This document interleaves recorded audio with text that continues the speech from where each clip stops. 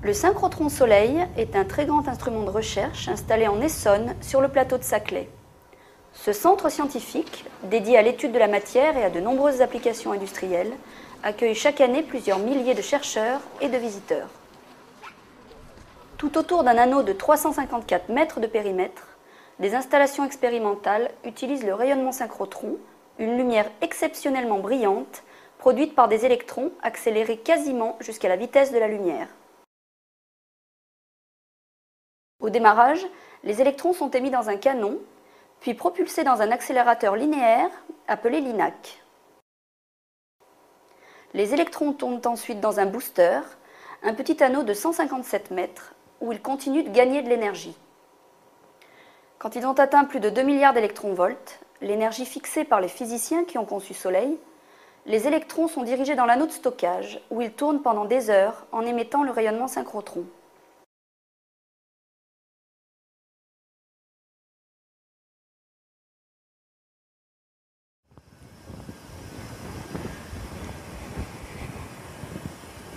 Voilà, nous sommes ici dans le tunnel de l'anneau de stockage. L'anneau de stockage est un accélérateur circulaire qui fait une circonférence de 354 mètres. Il est composé d'un certain nombre d'éléments magnétiques, dont les dipôles, qui ont un champ uniforme et dont le rôle c'est de dévier le faisceau. Ainsi, le faisceau peut faire un cercle. Dans l'anneau de stockage, on peut trouver aussi un grand nombre de quadripôles. Certains quadripôles sont dits des quadripôles focalisants, d'autres défocalisants. Et le rôle de ces quadripôles, c'est de maintenir les électrons ensemble autour d'une trajectoire théorique. En plus de ces quadripôles, on peut trouver dans l'anneau de stockage ces éléments jaunes qu'on appelle les sextupoles, dont le rôle, c'est de corriger les aberrations chromatiques et géométriques du faisceau et maintenir ainsi ce qu'on appelle une durée de vie suffisante du faisceau. Le faisceau doit circuler dans une chambre à vide que vous pouvez apercevoir ici. Et dans cette chambre à vide, nous devons faire un vide très poussé, de l'ordre de 1 nanotor. Il est très important d'avoir un très bon vide dans l'anneau, donc dans la chambre à vide, parce que le faisceau dans cette chambre à vide va interagir avec des molécules de gaz qui sont de toute façon présentes dans la chambre à vide et il faut minimiser ce nombre d'interactions. C'est pour ça que vous pouvez apercevoir ici dans l'anneau de stockage un certain nombre de pompes à vide qui servent à pomper donc les molécules de gaz et obtenir ainsi un très bon vide. Une des caractéristiques de SOLEIL, c'est qu'en plus de ces pompes-là, dans les chambres à vide, un matériau intéressant qu'on appelle le neg a été rajouté et qui a la faculté de venir piéger ou absorber ces molécules de gaz. Et ainsi, entre deux pompes, on évite d'avoir une genre de bosse ou de bump de pression et on a donc une pression quasi uniforme même entre les deux pompes grâce à l'apport du neg.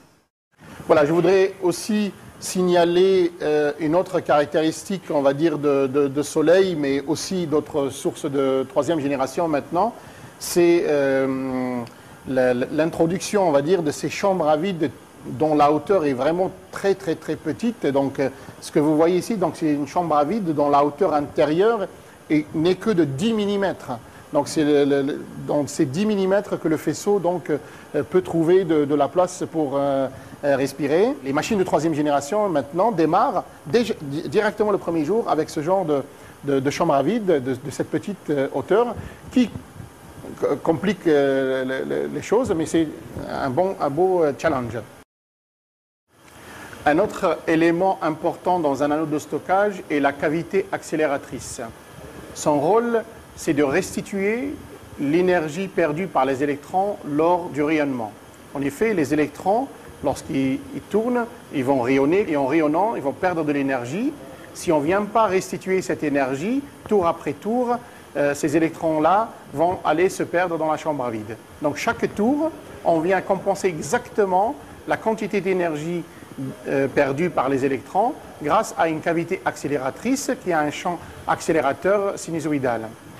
À SOLEIL, nous avons donc un certain nombre d'innovations technologiques, dont la cavité accélératrice qui, chez nous, est une cavité accélératrice supraconductrice, c'est-à-dire que cette cavité, elle est plongée dans le froid, donc elle est dans une température de l'ordre de moins 270 degrés Celsius, donc il fait très très froid, et donc ces cavités-là, on les utilise parce qu'elles ont la possibilité de ne pas introduire des modes parasites qui viendraient rendre le faisceau instable.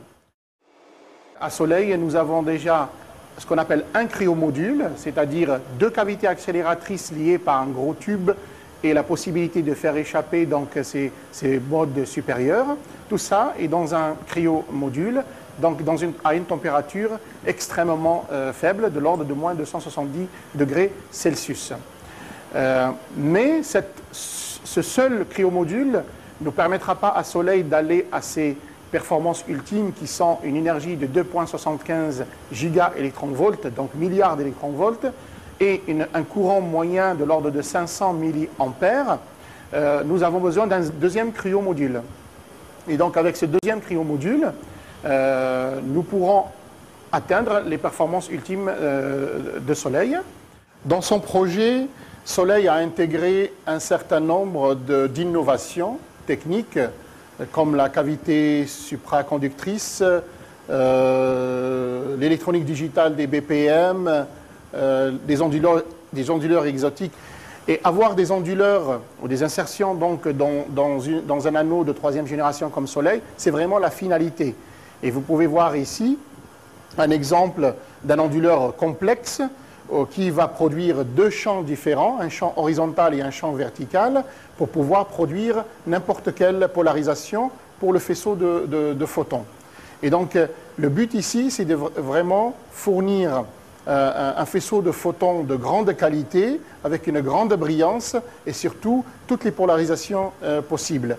Et ça, c'est grâce donc, à la qualité du faisceau de SOLEIL, mais aussi à la qualité des insertions que SOLEIL a pu construire, comme ces insertions électromagnétiques. Celui-là, c'est un onduleur qu'on appelle HU 256, parce qu'il a une période de 256 mm, mais on a plein d'autres. Je voulais aussi parler d'une des caractéristiques importantes de SOLEIL, qui est la possibilité de fournir des faisceaux de photons de très grande brillance, franchement de la plus faible énergie possible jusqu'à une énergie de photons très, très grande, donc dans les X très durs. Et ça, ce n'est pas toujours possible lorsqu'on a une machine de taille moyenne comme celle de SOLEIL et une énergie aussi intermédiaire comme celle de SOLEIL. Ici, à SOLEIL, avec des onduleurs sous vide de période de 20 mm et de champ à peu près 1 Tesla, on peut atteindre des photons de l'ordre de 30 voire 40 kV, chose qu'on ne pouvait même pas imaginer dans le cas le plus optimiste il y a quelques années. Et ça, c'est parce qu'on arrive à fermer ces onduleurs à très faible gap et aussi grâce à la qualité du faisceau d'électrons. Ce qu'on peut apercevoir aussi, c'est ce qu'on appelle une tête de ligne.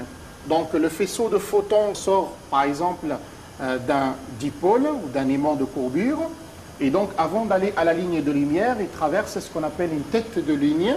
Donc le but ici, c'est que lorsqu'on fait tourner ces électrons à la vitesse de la lumière, lorsque ces électrons sont déviés par le dipôle dont je parlais au début, ils vont libérer de l'énergie sous forme de photons, et c'est ces photons-là que les utilisateurs vont utiliser. Alors la puissance de ces photons fait que ces photons-là sont très collimatés dans le plan vertical, donc c'est un cône extrêmement étroit, et c'est un faisceau qui a plusieurs énergies. Donc on peut trouver dans le faisceau de photons qui sort de l'aimant de courbure, donc du dipôle, plusieurs longueurs d'onde, et ce faisceau-là est transporté à travers une tête de ligne jusqu'à la ligne de lumière de l'utilisateur, et c'est l'utilisateur qui va choisir la longueur d'onde dont il a besoin pour ses expériences. De l'autre côté de ce mur se trouve la ligne de lumière. C'est là que les chercheurs viennent réaliser leurs expériences.